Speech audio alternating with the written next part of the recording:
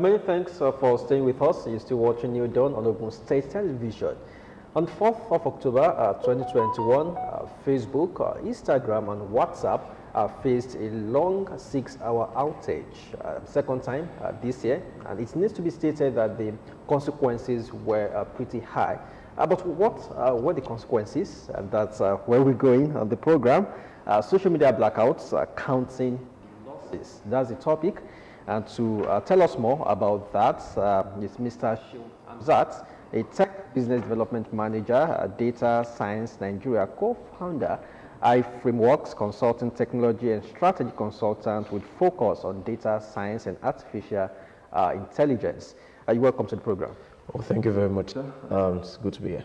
Okay, now let's start on that note. It came as a shock. For 6 hours, people couldn't, connect, couldn't chat, and some people actually thought it was their devices. Maybe I didn't know someone who bought a new phone. Just for 6 hours. The blame initially was put on a telecommunication company. So it was later when we saw on Twitter, when Facebook, tweeted, we got an inkling of what was happening. Now let's talk about the consequences. Okay. Thank you very much. So basically, let's try to lay a foundation basically about the economic impact of social media blackout.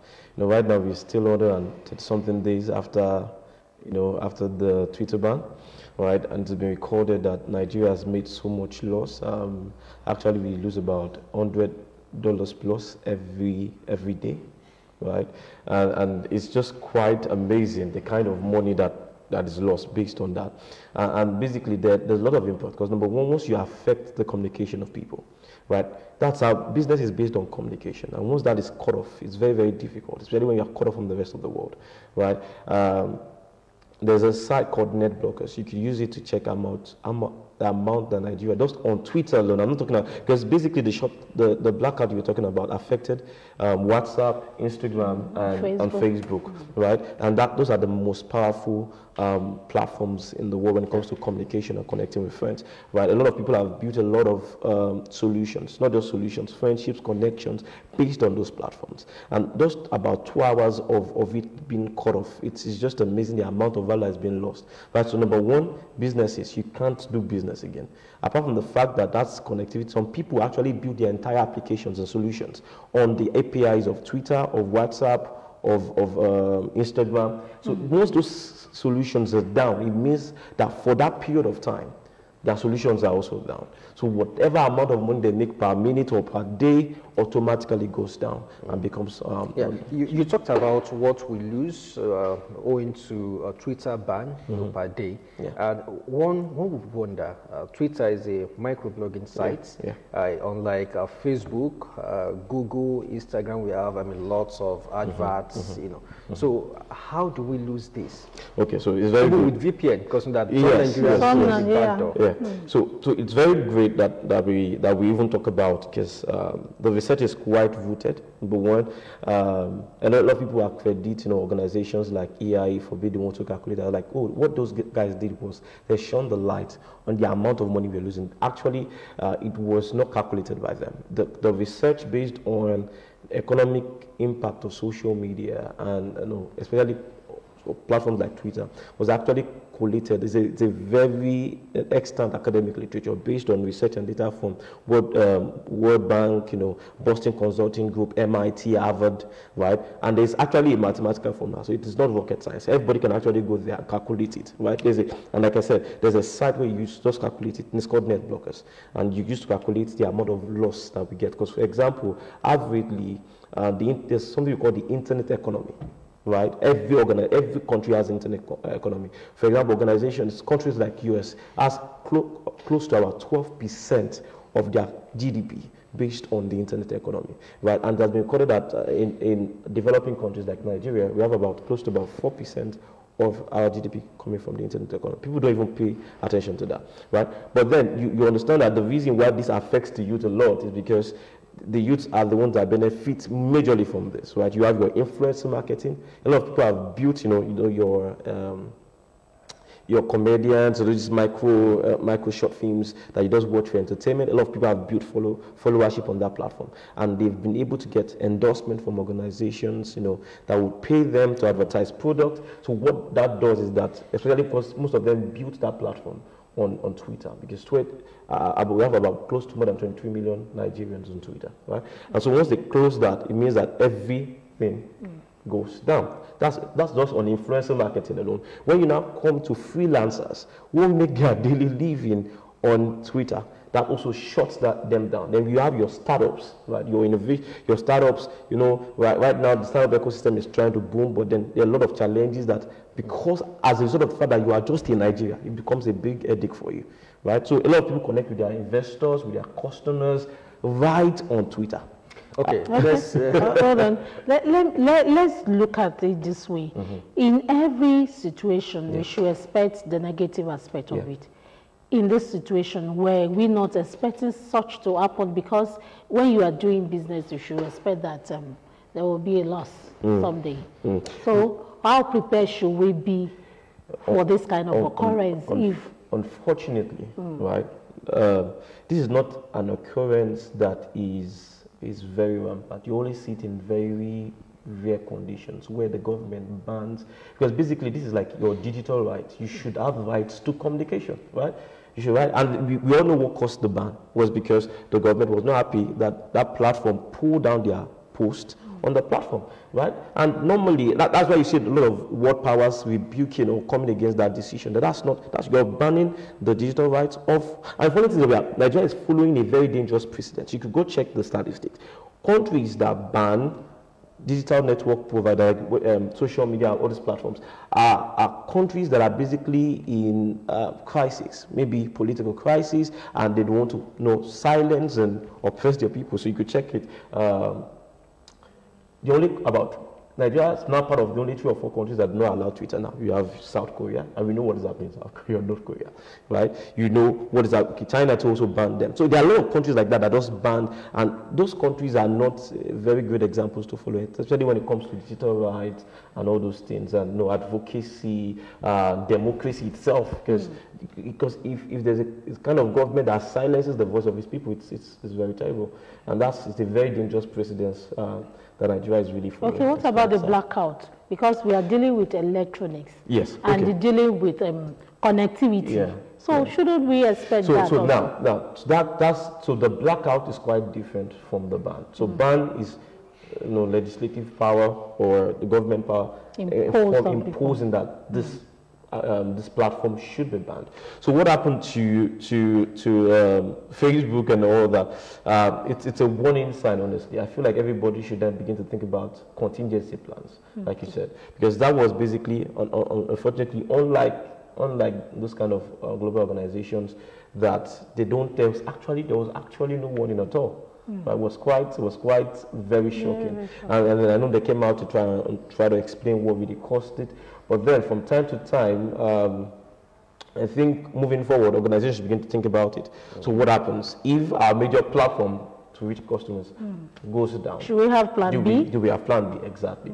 And it's good that there are more than one platforms. So it means that you should always think about, can we have all our communication channels across these platforms and not just focus on one? Because what happens if they go down, just like what we just saw. And it's just very, very important that we begin to think about Facebook claimed the outage was caused by configuration changes to the routers in the Facebook data centers. That is highly technical. Can you break that down? Okay. So basically, right, now let's try to break it down for the layman. So every communication that people, basically what they did is create a central server. They have a server, and the funny thing is that they always have contingency plans for that server. So in case one server breaks down, right, all your information, your communication doesn't stop. And so, but then what happened is that they were trying to, I believe, upgrade, right, which due to maybe a lot of bugs and all that, they had to upgrade. But then the issue basically is that every of your communication resides on a server. A server provides that service, right? Provides a platform, provides a place where you can store your data.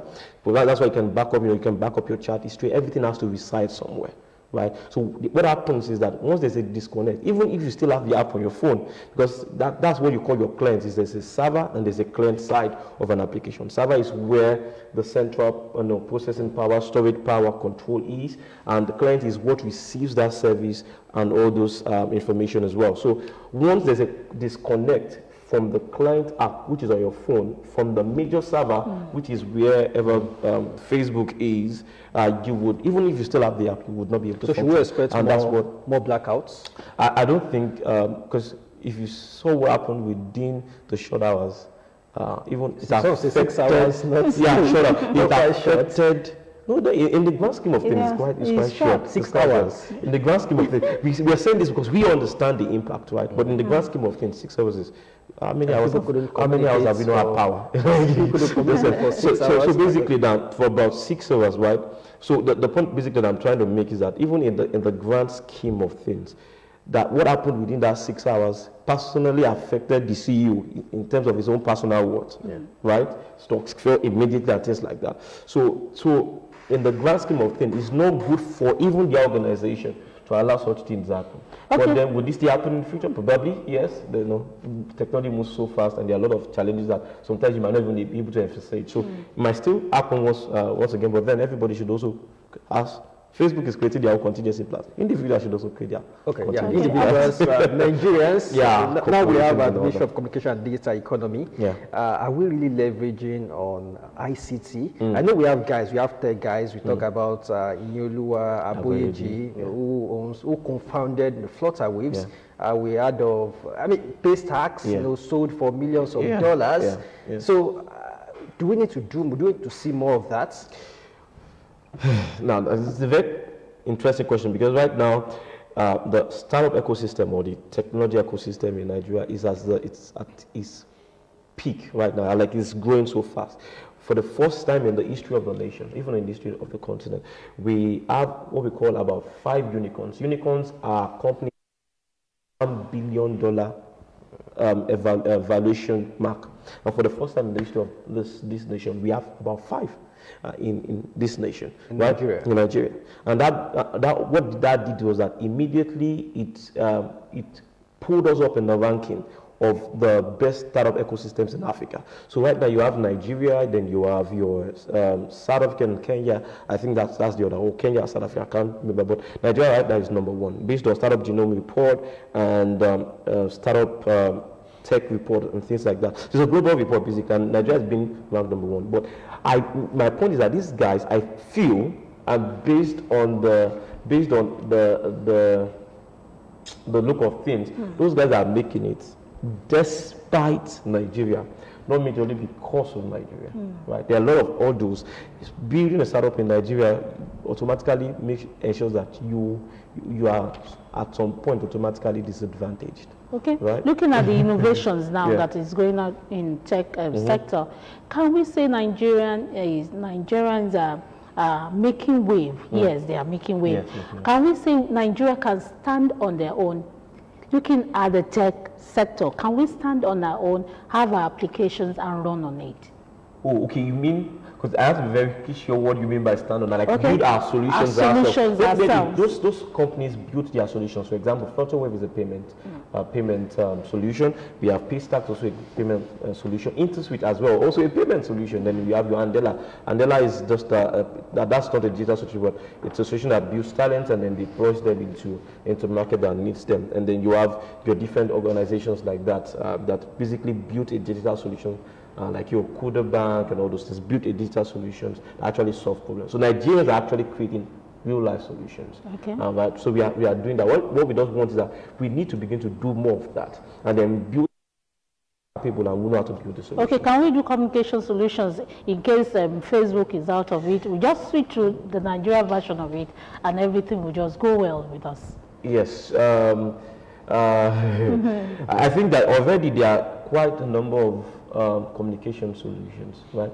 But then, if you're building any kind of social media digital solutions like that, you need to think about it from a global perspective, not just from the Nigerian context, right? Okay. When Twitter got banned, there was this, well, I call him a young man or a old man that came up and said, oh, he has a new social media platform that